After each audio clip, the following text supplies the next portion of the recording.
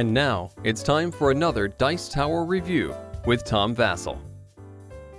Hey folks, I'm Tom Vasel, and today we're taking a look at a game called Santo Domingo. Now honestly, when I saw this game, I thought, I might as well try it. Now here's the reason I thought that, because it's from Pegasus Spiele. I think Pegasus Spiele makes some pretty good card games. This looks a lot like Port Royal, which I really like. I mean, I think it's one of my favorite card games, so I thought, hey, this has, similar artwork, looks the same, maybe it's an expansion, maybe it's a sequel. It's not. It's a completely different game. It's a bluffing style game, or an outthink your opponent style game. Let me show you.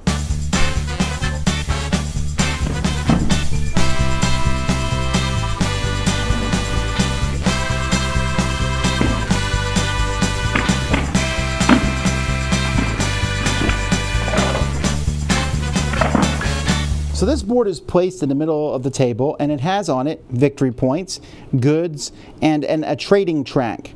And each player is going to get a set of cards in their color. These cards are going to all be the same. They're going to be numbered from 1 to 8.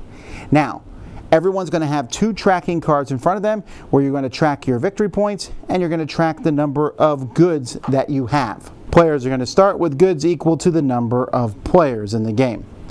Each round of the game takes place the same way. First, you're going to move these 3 markers forward equal to how many players are playing the game. So let's say we're playing a 5-player game. Each of these would move forward 4 spaces on that track. Then, everyone's going to secretly pick a card from their hand, play it, and reveal them. The card that you will play then is discarded, and you won't get it back until you play your number 8, which gives you all your cards back. Once the card's been played, we resolve them starting with number 1 and going to number 8. Number 1, each player who played it gets victory points, and they get a maximum of 2 victory points. If I'm the only person to play it, for example, of these 4 victory points here, I would get 2 of them and move it up here. If 2 people played this card, then we would each get 2 victory points, making this go down to 0. If 3 people played it, we would each only get 1 victory point, and so on and so forth. Then the 2s go. Here you can get up to 5 victory points. You can get more victory points, but it goes after the captain goes. So that would only be really useful maybe if there's a lot of victory points on the board. The governor, if you play this, you get goods. These don't come from the board, they just are added to your card. You get goods depending on how many people played captains and admirals. So 4 for each person who played a captain, 2 for each person who played an admiral. The frigate does the same thing as the other cards did, but with goods. So this could give me up to 3 goods here from the board, depending, again, it's split between all the players who played frigates. And then the galleon gives you all the goods on the board, again, split between the people who played galleons. Then, if you play customs, you will get victory points for each person who played a frigate or galleon, 3 or 1 victory point. If you play a 7, trading occurs. When trading occurs, you look at the track. First of all, the marker will move down 2 spaces for each person over 1 who traded, and it shows you that here on the board. So let's say I'm the only person to trade. Great. I can now trade 2 goods for 1 victory point. I have 5, so I'll trade 4 of those and get 2 victory points. And you can see the farther up this is, the better the ratio is. Up here it's 2 goods for 3 victory points. And then when you play the beggar, you will get goods based on how many cards are still left in your hand.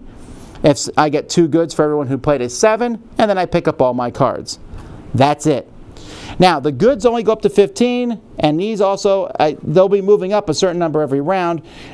If anyone trades, this gets reset to 0 and goes back up. The other 2, if enough victory points and goods aren't taken, they continue to move up, but they're capped at 15. Your own goods are capped at 15. Your victory points go up to 30, and the first person to get to 30 is the winner.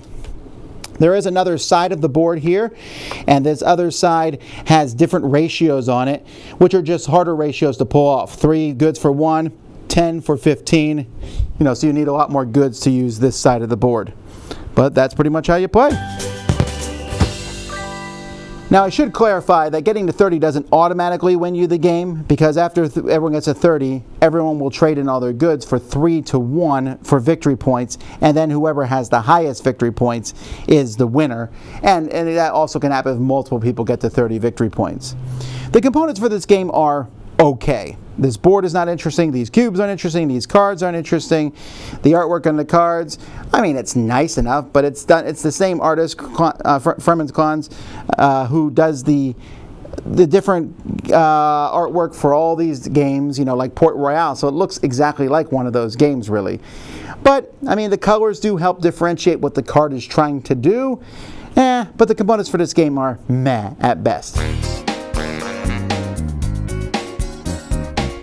So this game is, as I said, it's kind of a bluffing game where you're trying to play the cards, trying to outguess everyone else. Now this game definitely is one of my favorite mechanisms in a game, where you play a card and you keep playing cards until you decide to play a card to pick all your cards that you've played up. There are lots of games that use this, but Santo Domingo is one of the most pure games that does this because there's nothing else in the game. That's the whole game itself. And what you're doing so focused on other players and so focused on what's in the middle of the board. So you saw in the game we're playing, so you get 4 victory points. Everyone's like, oh, I want some victory points, but I'd rather get good. So maybe no one takes victory points in the first turn. So now there's 8 the second turn. So now you're thinking, well, I definitely want to play one of those ones that gives me 5 victory points. But what if everyone else plays the captains and they all take 2? There won't be any left for me. Yeah, but what if other people, I mean, if they're going to play captains and maybe someone else will play the admiral, maybe I'll play the card that gives me goods for each person that does that. But of course, Susan thought the exact same thing I did, so she also did that, and no one took the victory point. So next turn there's 12. And now everyone's really frenzied. Of course, you also have the knowledge of what cards have been played earlier, which cards can get picked up. So it's not like you're just blindly guessing. You have some knowledge to work with, but you're looking at the board going, is now the time to trade? But what if everyone thinks now's the time to trade? It's a really good time. I mean, it's a good deal, and I have a lot of goods. And man, is this game fun. I love it. It's fast. It feels like you're playing a really solid game. You make great decisions. It moves quickly. There's moments where everyone turns a card over and everyone's like, ah, and there's laughter and accusing of each other. It just works so well. Now, the game is not perfect. It does say on here 2 to 6 players. Let's go with 4 to 6. 2 and 3 don't work as well. 4 to 6 is the sweet spot for this game because there's more things. Like some of the cards in a 3-player game, for example, the card that gives you points when other people play the frigates and galleons, that's not as exciting. Maybe both the other players did it, and it works. It's not like the game is not. It's not horrible with those players, but I'd give it a lower rating with 2 or 3. With more players, though, it just shines. And it's the kind of game when you're done playing, you're like, let's do it again. Let's do it again. So while I'm not super keen on the artwork and the look of this game, and it feels very samey to a lot of these other games in this series, I might like this one better than Port Royal, actually.